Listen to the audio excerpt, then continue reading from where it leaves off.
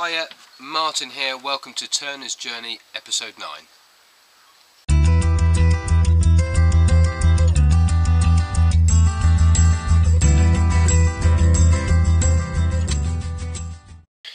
But before we get going, I must say a big thank you to everybody who has commented on Turner's Journey episode 8, as well as Fifi.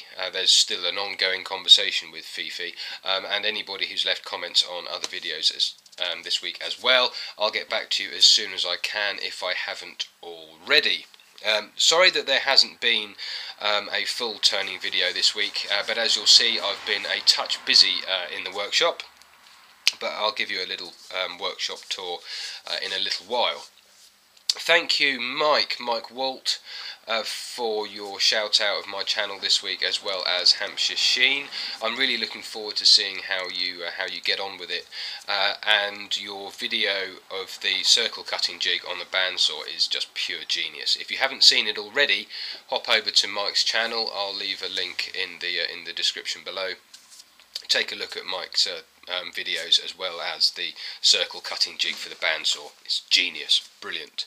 A couple of new channels I'd like to mention. The first one is Steve Twidell in Ireland. His brand new channel, Temple Boy Turnings, he launched this week, and at the moment he's just published the first part of a 3-part coloured pencil project, which looks to be fabulous. He sneakily sent me a couple of pictures of the final items, which are brilliant. So hop on over to Temple Boy Turnings. Again, I'll leave a link in the description below. And also Rob Summerlin, who I think is one of Steve's best buddies. Rob Summerlin in Canada. He's just started a channel called Woodsley Summercraft. I'll leave a link in the description for that as well. 2 brand new channels with a couple of great guys hosting them, so do pop on over and take a peek at them as well. Right, cherry bowl. Cherry bowl, here is the cherry bowl. There is a slight warp coming on the cherry bowl. Not quite sitting flat anymore, but that could be because there's some crud on the bottom. But yeah, last week the cherry bowl weighed 1,543 grams. This week weighs 1,511, which is a difference of 32 grams. So with all of the rain that we had last week, when it lost only 14 grams, this week we're back up to 30 odd. So yeah, we are still losing weight, which is good. Right, this week in the workshop, yet again, no turning at all done this week, which is quite frustrating, especially as we are on the run up to Christmas. And over the last 9 weeks I can probably count on 2 hands the number of items that I've actually turned. But as you can probably see, the workshop looks a bit different. I've worked really hard over the last 6 days on improving the look and the feel of the workshop. So let's take a peek at what's been going on. First up, the outside of the shop has changed. I used to be in just a double garage and used to do all my work with the garage door up, or at least most of the way up. But now we've taken off the garage door and replaced it with a wall, a window and a smaller door, but still wide enough to get through fairly large bits of wood and equipment and stuff like that as and when I need to. And also an outdoor cupboard for the extractor fan, which is great. It makes the shop a lot quieter, or will make the shop a lot quieter when I'm doing my turning videos and also general turning off camera. That took 2 days. I've also painted the front of the whole double garage here a nice autumn red colour, which when the sun sets over there makes the whole front look like a fire station. And inside the shop, the big wooden shelving thing that was here, I've taken that out and extended the workbench round by about another 6 feet. There are some shelves underneath, as you can see, and under here is all of my stuff, all of the stuff that I use to produce Hampshire sheen, and under here is just sort of assorted tools and other bits and pieces that I use occasionally. And then down in the darkest recess of the shop, I've got the slimmed down table saw, as I realised I don't actually use the wings of it very often, so I've taken those off so it fits nicely next to the sanding wheel, which is the headstock of the old lathe.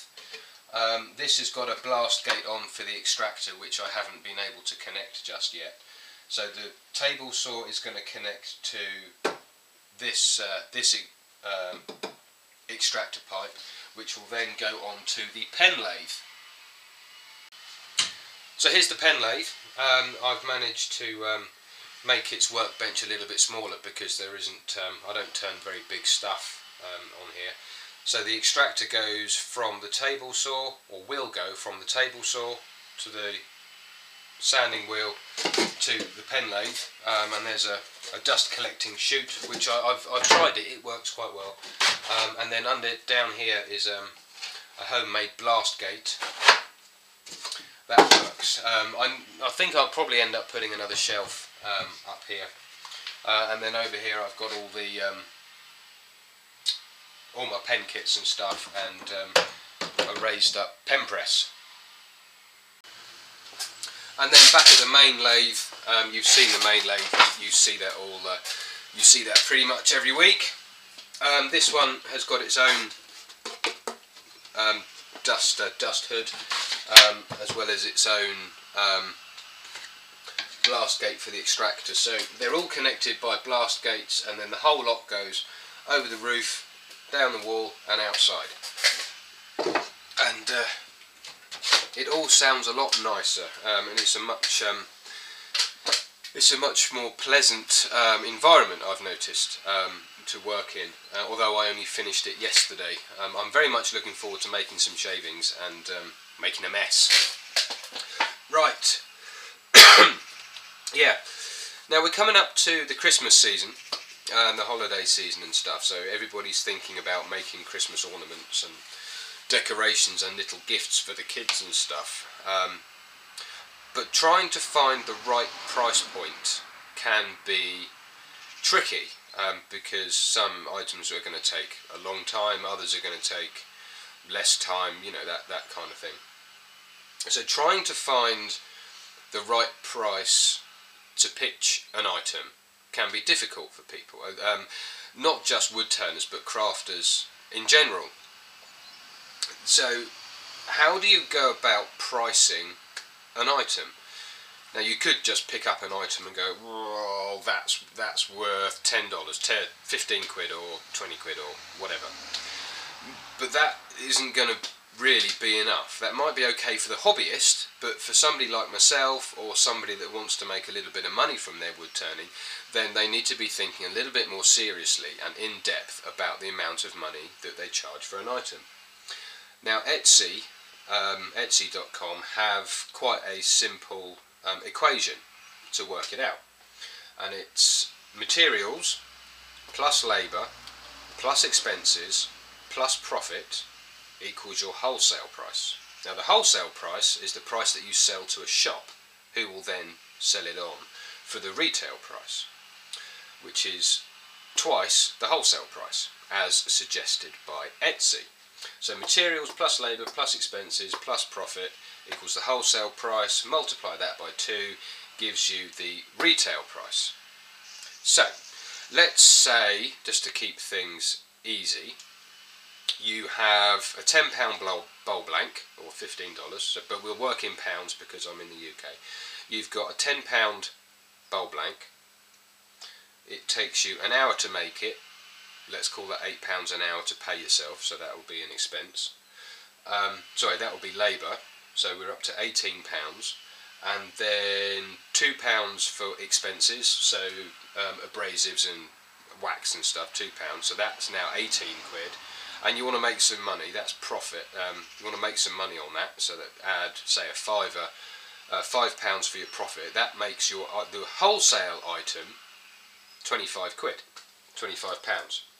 Then you multiply that by 2 and you come up with a retail price, or a suggested retail price, of £50 for a £10 bowl blank. Now, you might look at an item and think, is this bowl worth 50 quid? Yes or no?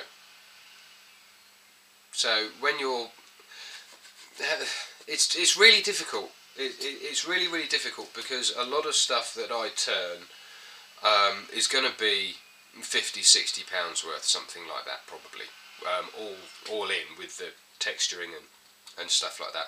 But if you know your market, you need to, I think anyway, you need to add a healthy dose of common sense. So if your item works out along that equation to be, say, £120, you've got to think, well, the market I'm going to, or the market I'm in at the moment, isn't going to be prepared to pay £120. So you've got to add a dose of common sense into your final price, your final selling price, that will be attractive to your market. So if the bowl is worth 120 quid retail, that means the wholesale price is about 60 quid if you work it out on this equation. So the wholesale price is 60 quid, retail's 120. So you've got £60 to play with. So you can take some money off of the retail price before you get down to your wholesale price. If you start selling below your wholesale price, then you're going to be losing money, which isn't very good business sense, and it's just a bit foolish. So you're better off taking the money off of the end of the equation between the wholesale and the retail, in order to find, or hopefully find, a price point that is suitable for your market. And that's really difficult, because as creative people and artists, a lot of us are self-deprecating, because we do what we do because we love it. Yes, we absolutely love what we do, but why should we charge less for something because we love it, when in fact we could possibly be charging more? Now, there are millions of bowls out there that are mass-produced all over the world. Take IKEA, for example. You can walk into IKEA, you can get a really nice wooden bowl and take it home for maybe £12, £6.99, something like that. And you've got a really nice wooden bowl. But then so does John and Jane down the road, and so does Bob and Frida. They've got exactly the same bowl because they went to IKEA too. The thing that sets us apart as turners is the fact that all of our items are absolutely unique. Especially people like myself who are not production turners. We don't turn out bowl after bowl that are identical in shape. The only thing that's different about each bowl is the figure in the wood. Every bowl that we turn is completely unique, an absolute one-off. The shape is going to be different every time. The wood obviously is going to be different every time. The finish is going to be different every time. And that's where we as artists need to be carefully educating the public. We need to be very carefully educating them about the fact that this bowl is a one-off. You will never find another bowl exactly the same as this in its shape or colouring. And trying to get that across to people sometimes is difficult. Sometimes it's very, very difficult, because they're either not in the mood to spend £60 on a bowl, they may not be in a mood to spend £10 on a bowl. So the way you communicate that to people is, I think, or certainly the way that I do it, is by going through the production process of a bowl that I've made. I explain to them about how it's mounted on a lathe and how I use traditional tools to make it, and it's hand sanded and all the other bits and pieces like that. And then people begin to get some kind of appreciation for the work that you do, because people see bowls in IKEA and supermarkets and stuff like that all the time, and they want to know what sets you apart.